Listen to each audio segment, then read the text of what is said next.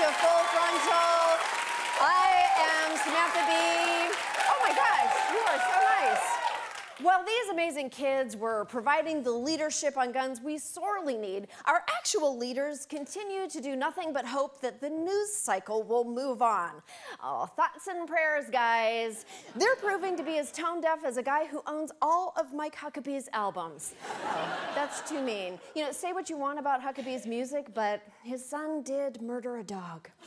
Of course, pundits think they know the real reason we can't have not riddled with bullet holes things. You have a Congress that is bought and sold and owned by the special interests, that is the NRA. A majority have been bought and owned by the NRA. Bought and paid for by the NRA. They're not completely wrong. Politicians are bought, and they're pretty cheap. You can buy Ted Cruz for just 4 cans of chunky soup and a promise to come to his improv show. But tracking how the NRA actually influences lawmakers is a little more complicated than buy and sell. The explosion of money that the NRA is spending in elections, most of it, the yellow part, most of it is outside spending, meaning not directly to the candidates. This is why the NRA is so feared in Congress. It all has to do with the ad spending. A Washington Post analysis finds the NRA ads were critical in several battleground states, including North Carolina, Ohio, and Pennsylvania. Guns don't kill political careers, the NRA does. And lawmakers are scared stiff of attack ads like this one.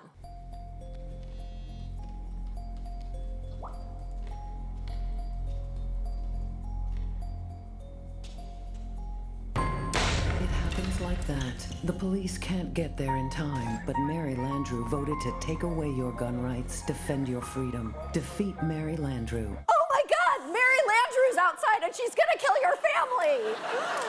Why did your husband go to Miami on the full moon? That's when Mary Landrieu hungers.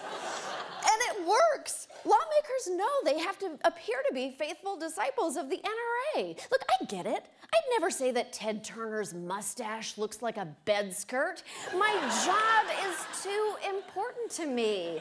Most of us know the NRA as a lobbying group for gun manufacturers, but to its hardcore members, it is more than that. The base of the National Rifle Association believes so strongly it's more a religion, or what a religion used to be. Yes, the NRA is like a religion. Specifically, the best religion, Scientology.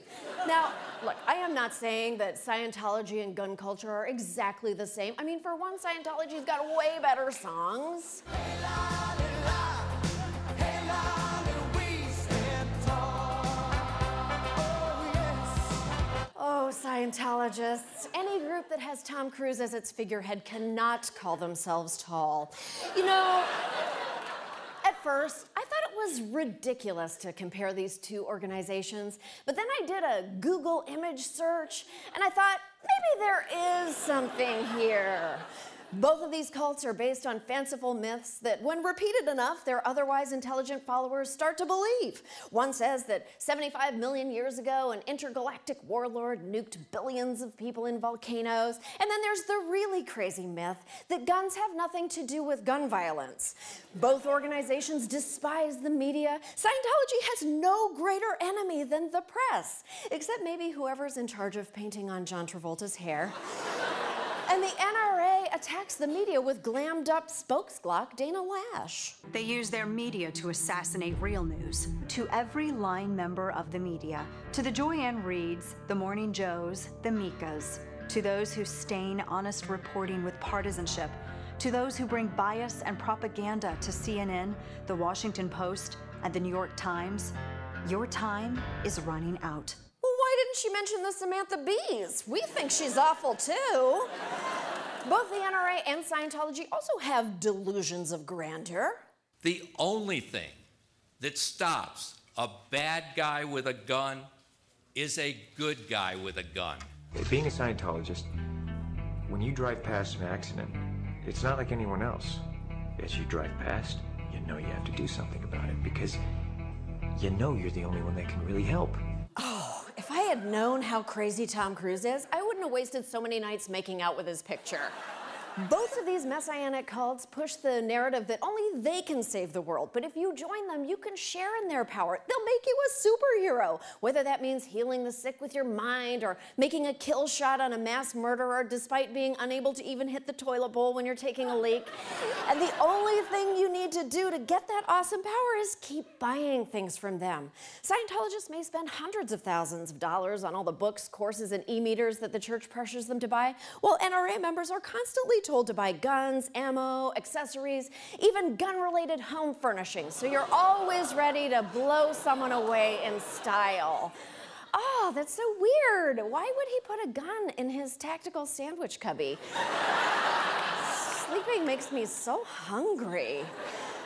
Fortunately, much like Scientology, the money-making scheme that is the NRA is starting to crack under scrutiny. Corporate America is slowly pushing back against the gun lobby's demands. Last fall, in the NRA's home state of Virginia, Democrats swept all of the state's major offices after campaigning against the organization. And in Florida, we're seeing slight concessions to gun control from Governor Rick Scott, a fiercely pro-gun Republican and America's only elected official who also happens to be half-bullet. It's not easy, but you can break free from this brainwashing cult. So if any NRA members are hate-watching us right now, there is hope. NRA members, we're calling on you to break free from the NRA and join Scientology instead. Scientology can fill all the holes in your soul that the NRA currently does. It will bless you with fear, power fantasies, a creepily ageless leader, and merch. Is Scientology safe? Oh, of course not. It's bonkers, but it's like safer for the rest of us. So if it keeps you from feeling like you need to load up on AR-15s, then hail Xeno or whatever the fuck. Who needs a rifle to defend themselves when, as an OT-7, you could blow someone away with your brain? That's the stopping power of Scientology. Hey, buddy. I know you like to be part of something small and universally disrespected, so why not try Scientology? Because if you volunteer to be Kirstie Alley's boat slave, at least you're only hurting yourself. We'll be right back.